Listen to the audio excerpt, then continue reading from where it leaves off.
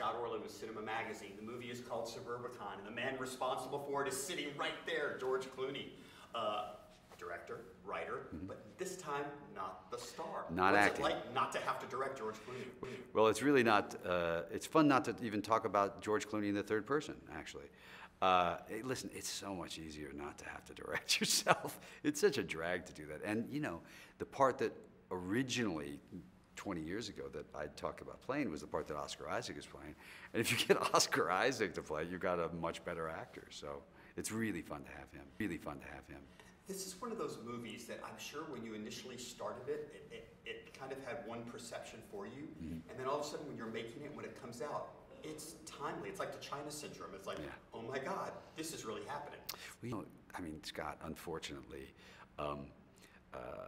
racism, these eruptions of race, are nothing new, and they are going to constantly happen. We haven't purged ourselves of these issues completely. I grew up in the South during the Civil Rights Movement, you know, in the 60s and 70s, and I thought we were going to have it finished. You know, segregation was going to be over and everything was going to be fine, and we really never completed that.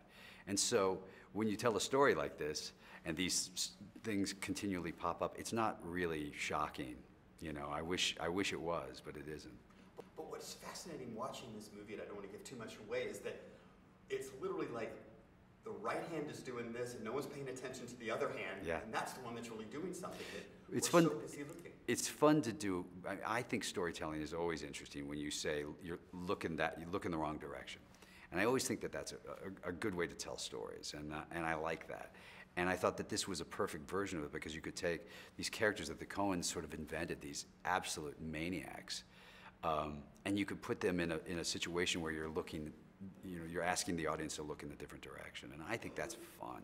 Speaking of fun, how difficult was it to get your leading man to ride a tricycle? Well, here, it's a bicycle, it's worse. Now, I rode around on that thing for about 6 hours just to make sure he could do it, and you know, your knees are flying out either way, and I rode around and rode around, everybody had horrible photos of me riding around on the thing, and then I handed to Matt, and he goes, I don't think I can ride it, and I go, I just rode it for 6 hours, get on that thing.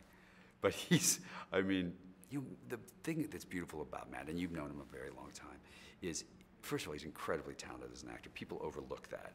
But he's also really willing to just play the fool. You know, he's thrilled to do it. Here's the guy who's, you know, the born guy, and he's a badass, and then all of a sudden he's just a big goofball. And I loved when he does those kind of parts. And I want to ask you about George Clooney, the director, because you've been doing it now for more than a dozen years. How do you think you've evolved? Are you more confident? Do you think that you've learned more camera or skill techniques?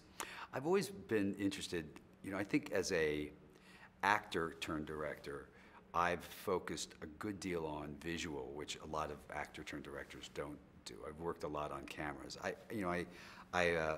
used to do caricatures at a mall, and so I can draw storyboards out with another storyboard artist and with the production designer, so we can really hammer out the shots of, like, you know, silhouettes and blood on the doorknob and those kind of things.